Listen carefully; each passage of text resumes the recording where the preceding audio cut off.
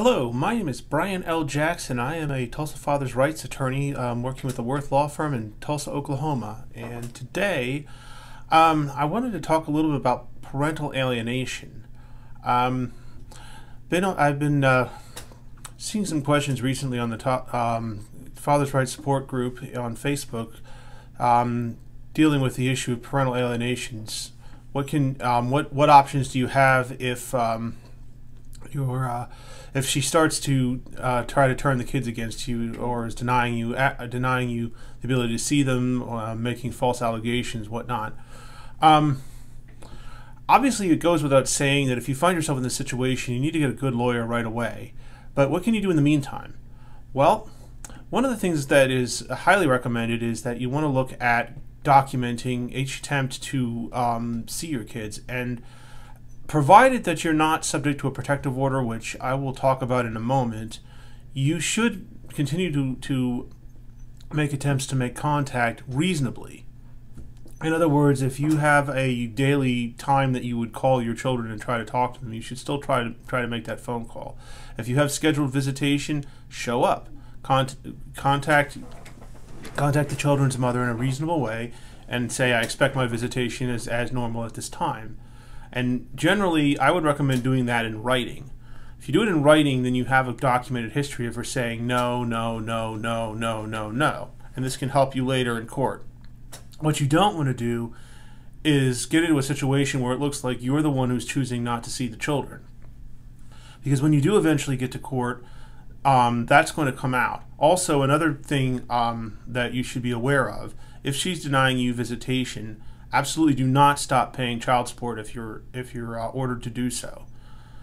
Oklahoma law is very clear on this point. Denial of visitation is not a reason to withhold child support. You may be thinking, well, that's not fair, and you would be absolutely right. However, the law is very clear on this point, and you should definitely not start denying child support. That comes with some pretty serious negative consequences. So what about if she gets a protective order? Well, first of all, if you find yourself served with a protective order in this situation, by all means, make sure you show up to court to contest it. Do not agree to a protective order. Also, again, it goes without saying, have a good lawyer. One thing to pay attention to is if the protective order has the children on it or not.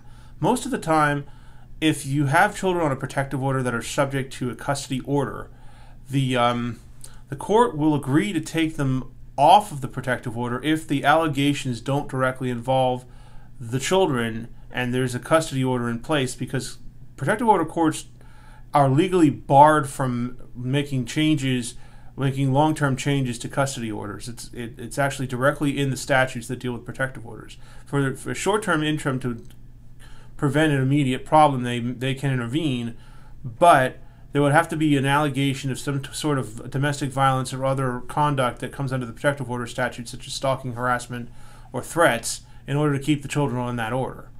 So, again, your lawyer can go to court and get your children taken off the protective order, and that at least would allow you some contact.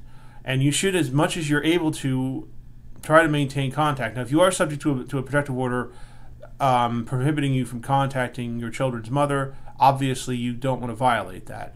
And this is, again, where you want to get a lawyer involved immediately and have them make contact with either her attorney, or if she's unrepresented, with her, to reestablish your contact with your children as quickly as you possibly can. Lastly, you want to talk to your attorney if you get into the situation about filing a pleading called a motion to enforce.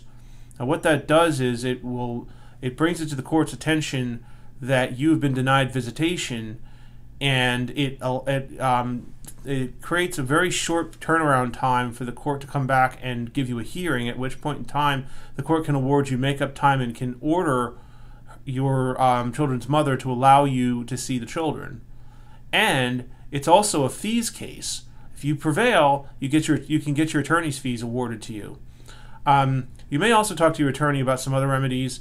Depending on the circumstances, there's the possibility, if there is an existing custody order in place, you can file a motion to modify.